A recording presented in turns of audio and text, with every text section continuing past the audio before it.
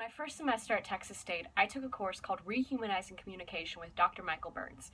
The class taught me a lot about the way I interact with others and myself and my technology, and how important that is for how I'm going to continue in my field and in my personal life. So I had a really quick chat with Dr. Burns himself to talk about his motivation behind the course.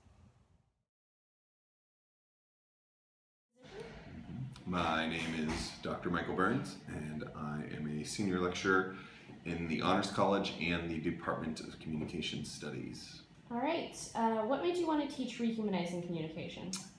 Well, I always wanted to teach in the Honors College, and to teach in the Honors College you have to come up with a course, a designer course if you will, that really interests you, that you're passionate about, something that you can get your students excited about as well.